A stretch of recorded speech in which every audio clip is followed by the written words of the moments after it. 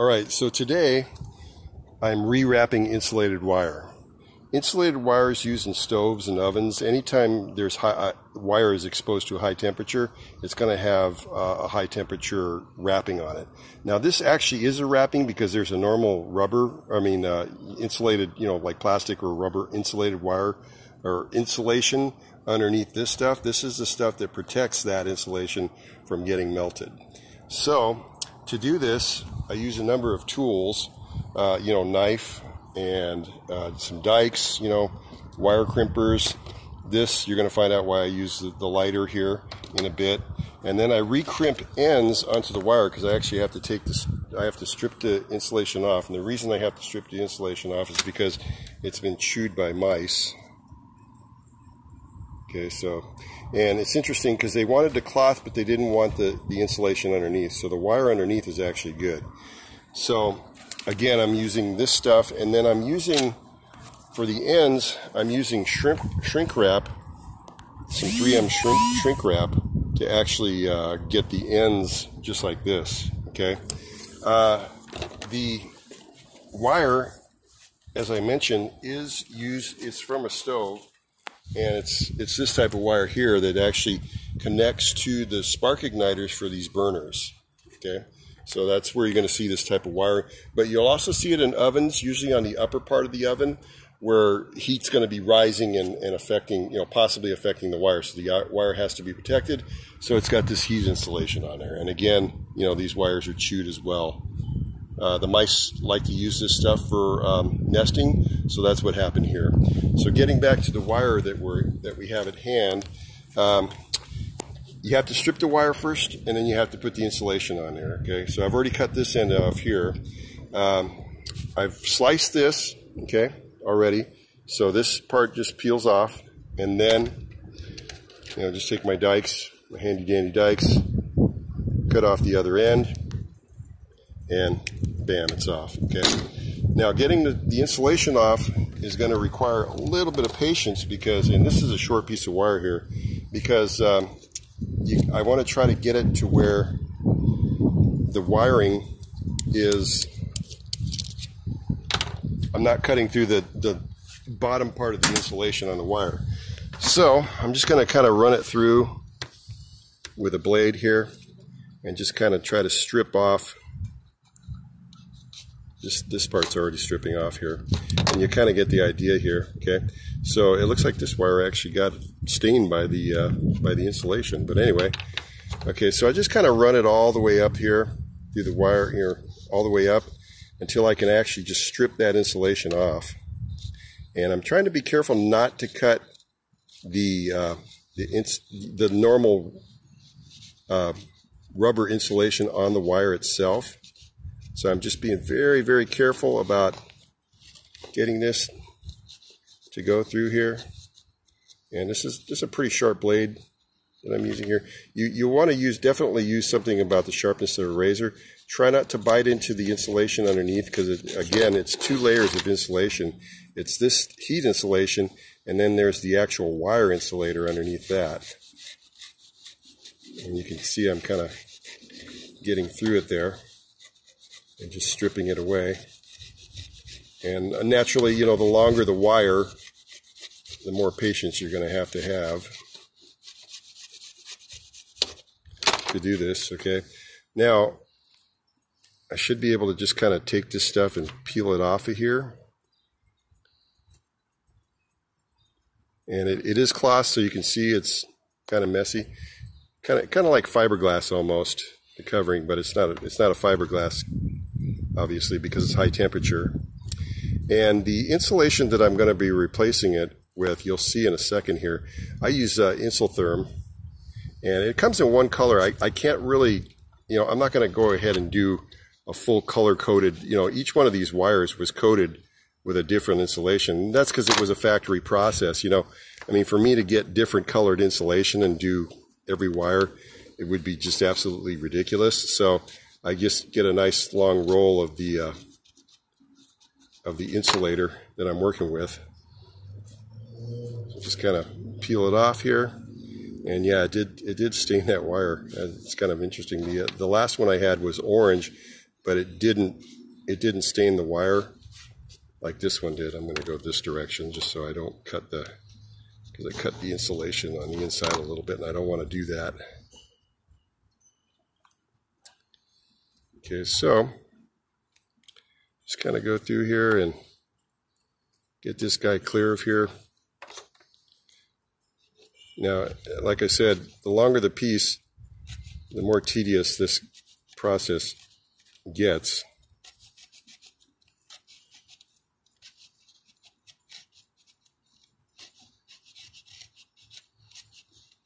And again, I'm trying not to cut the under layer, which is this rubber insulation right here. I'm trying not to cut that as I go along that wire. And this is rubber, by the way, or, well, it's a hybrid type rubber. You know, normal wire insulation, okay? So now the wire is clear of all that thermal wrap, okay? So now I'm going to use some black insulation on here, okay? Insultherm, and it's called Tru-Fit. It's actually good for 1,000, I think it's 1,100 degrees is what it is. It's high temp, flexible fiberglass sleeving, 1,200 degrees it's rated for. So, you know, that's going to be plenty for this. I could even use it in an oven to where these wires could be exposed to higher temperatures. But since it's going to be used on a stove, you know, you're not going to see 1,200 degrees. So I just kind of match it up here, get a piece that's as long as the wire that I'm putting it on. Cut it off with my scissors. Bam. You can see it's got a, you know, the wire's just going to go through the middle of that, so just kind of run it through. Now, if I was doing a really long piece of wire, I would actually get, like let's say this wire was twice as long, right? I would get two pieces and I would do it end to end, because it gets harder and harder to push this wire through as it goes through. This is easy because this is a short piece, so I should have this through in short order here. And then what I would do, you know, to meet both ends in the middle, I would actually shrink wrap, you know, shrink the middle. In fact, I might even have to show that on this piece. This piece actually might be a little bit too long to do that with. Okay, so that's what I'll do. So now I got to find the end of the wire, which is right here. Okay, I'm going to just snip this off. Okay, I'm going to push that wire through. And I want to get, on this end, I want to get as long a piece that I cut off of this on here. So I'm going to pull it through a little bit to where we're about matched up there. Bring it a little bit short. Okay, so I'll show you how to do it on this side. So on this side here, I'm going to cut a piece right about there. Just kind of snip it off. Feed it on through.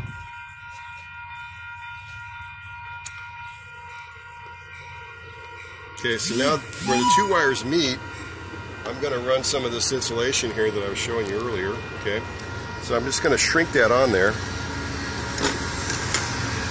I'm going to cut a piece there. Just cuts right off.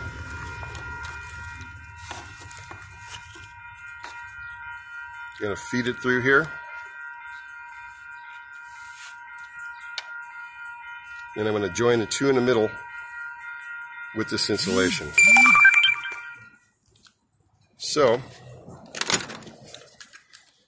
this is shrink wrap, okay? So you got to heat it. And I'm going to have to go here where it's not windy. Just kind of heat it, and it'll shrink right on there. And bam, we have the two ends joined, okay? Now, I'm going to put the ends on. So, first of all, if you remember, I cut these guys off, so I have to strip the wire. Okay, and it's probably, I think it's probably like 14 gauge. So I'm going to strip this wire on both ends. 1,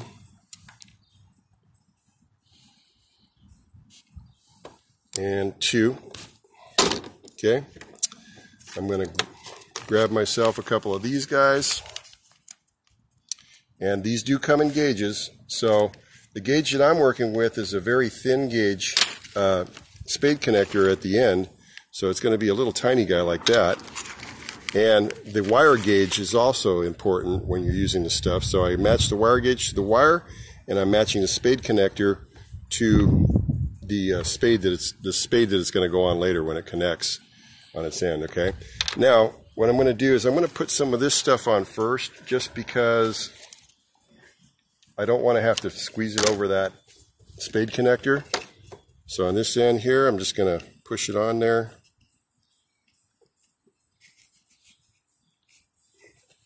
Okay. Push that guy, well, make sure it's all wrapped there. Push this guy on here, and then just crimp it. So since it's a certain gauge, I'm going to use my crimping tool, crimp it on, maybe twice. Pull on it to make sure it's not going to come off. Pull this up to here, and then just shrink wrap it on. And you can see how efficiently it works.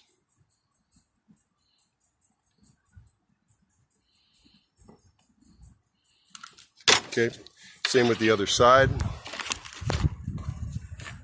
Get my little shrink wrap tubing again. Cut a piece that'll go over that. Got to be a shorter piece this time. Just like that. Pop this guy in here. And that's the piece I cut off. So I'm going to get my little piece on there. A little spade connector.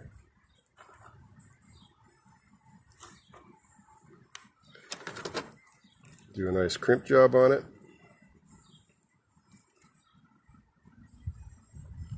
Crimp it twice.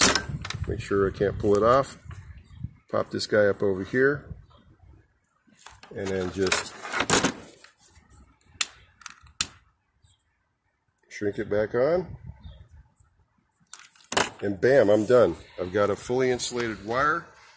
Good for 1200 degrees. Remember, I had to join them both at the middle here. And the ends are shrink wrapped, and the spade connectors are on there ready to put into place, and we're done. So it's as simple as that.